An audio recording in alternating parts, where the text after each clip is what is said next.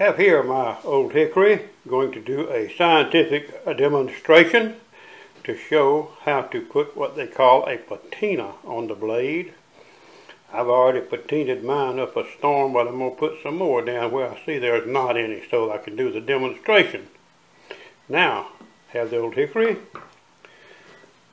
I have a jar of mustard, plastic, not a jar, it's a plastic container. This here is our French's yellow mustard. Doesn't matter which kind. I like this one because it's got a little top on it right there that when it squirts out, it makes a real thin line. And that helps when you're doing your designs on your knife blade. Here we go. I got the mustard shook down all to where the top is, I hope. I'm going to squirt a little sample, make sure that I'm not just squirting out the liquid.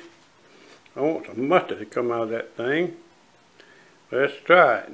And there's the mustard coming out. Let's see if we can make a little line on this here knife.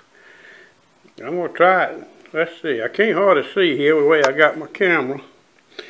Okay, let's make a line.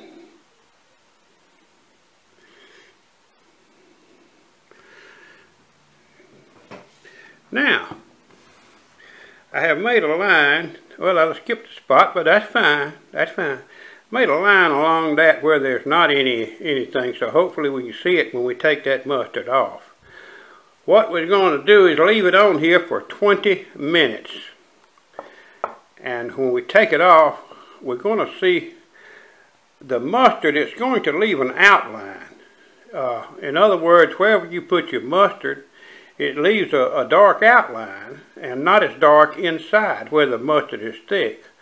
So let's start our 20 minutes.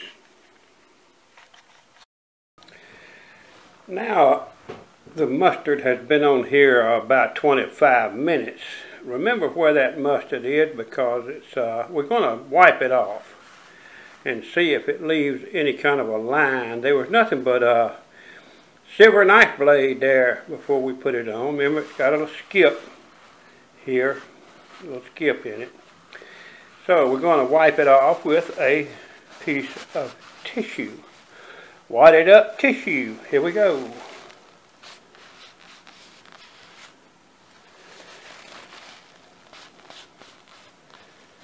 And I have wipened it off. Let's see what it says. Can you see?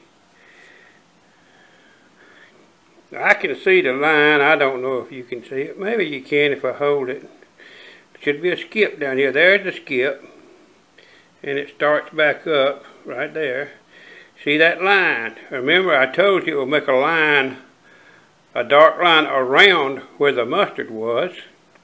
And be plain in between where the mustard was the blob. And then around the blob of mustard you have the black line.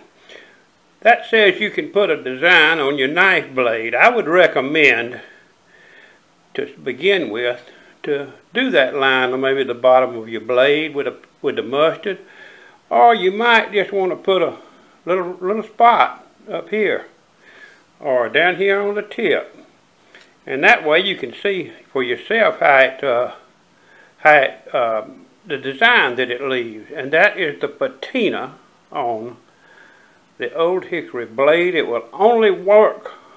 It will only work on a high carbon steel metal. The Old Hickory is a high carbon steel metal blade. Won't work on stainless steel and such. Only the high carbon steel, and very few knives are made of the high carbon. And let's go on to another little demonstration here in a little bit.